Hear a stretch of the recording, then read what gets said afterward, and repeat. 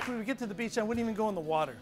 I'd just go straight over to the tide pools and crouch down and sort of peer through this window into this incredible world that I had never seen before. And that first dive that I took after that course, I saw all my tide pool friends again, only underwater.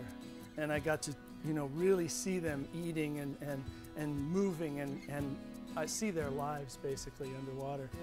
And there's always particulate matter in the water because we have really rich nutrient water out here, and it supports all of this life. I mean, if you look at this, this is a piece of reef, and there's nowhere in this photo that you can even stick your pinky down without smashing something. So it's this, you know, abundance congregation of life. I've been doing photography for 30 years. I've been a studio photographer for 30 years. And so I bring that experience and all my chops, I guess you could say, down to the underwater world. And so I feel like these fish come in for a portrait. It's like, okay, I'm ready. Here I am, you know, take a picture of me. And so they come into my studio, my underwater studio, to show themselves, you know, to be more than just a fish on a plate.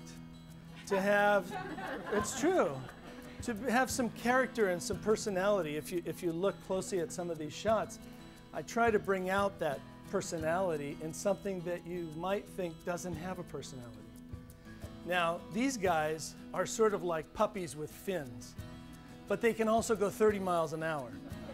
So if you can imagine that, you know, and they're coming like this at you, around under your legs and biting at your helmet and your strobes and all that kind of stuff. So all this is going on in front of you. It's just like this display of like Cirque du Soleil on steroids. You know, it's just like, wow. You know, I don't want to forget your weight belt or you're never going to get down. You're just going to float there. It's like, and many times, you know, you get all geared up and you forget something. You forget your fins and you jump in the water and you're like sort of this. And everybody's like, Dave is probably going, forget your fins, huh? You know? So I was out one time and there was one of these sea hares on the kelp and it fell off or got brushed off or something. And so it started to float down in the water column. And what I realized was it's such a different angle. You always see sea hare pictures, they're sitting on the reef where they should be, and they're doing their thing that they should be doing, right?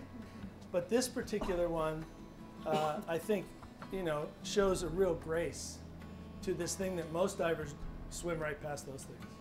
Yeah, another sea hare, you know, another ugly, big slug sea hare. But I think that's it's a different perspective, and I think the more you can see anything, life, whatever, in a different perspective, the better, the more you can understand it, for sure. Yeah, it really does express my reverence and my respect for all of this life. It's all sacred as far as I'm concerned. And I think if I can just continue to hold that feeling and hold myself to that, then, you know, everything else will work out. Because I really do. I love these animals. You know.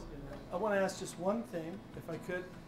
In my book, I have a poem that I wrote, and I would love for all of you to close your eyes and just sort of go into your minds and come up with whatever comes up. I am a drop of water, embraced by the sea, flowing effortlessly, weightless, without bounds, being without separation. Life in liquid motion surrounds me. I lie on the bottom and watch as my breath rises to the surface and is set free.